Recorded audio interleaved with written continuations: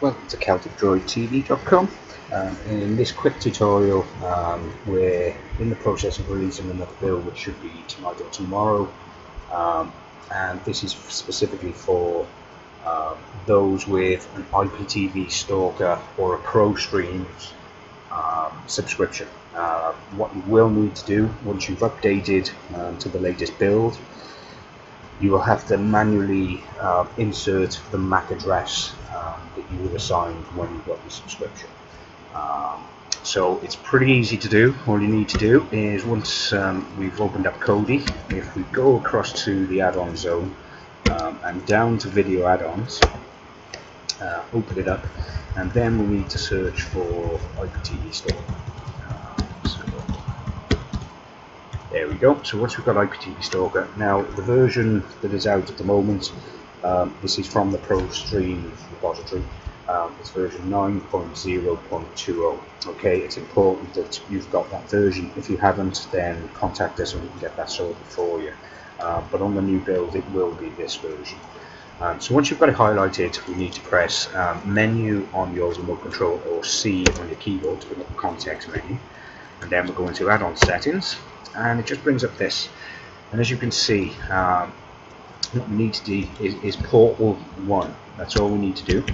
And as you can see, we need to turn on the custom MAC address, so you just click OK and just turn that on, and also just highlight send serial number as well. Okay, so make sure you've got the custom MAC address and the send serial number. And then what we need to do, if you click into the MAC address there, and obviously everyone's MAC address would be different. You were given that when you placed the order, and it will look something like this. So you have 0078 00:78 numbers, and so on and so forth. So it will look like that. So once you've done that, then what you need to do is click OK, and then you open up IPTV Stalker.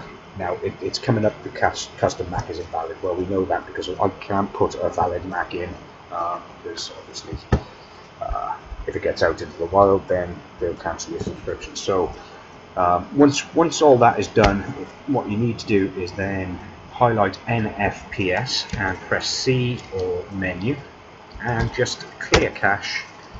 And once that's done, it'll go through, and then you can click on the NFPS and it'll bring up all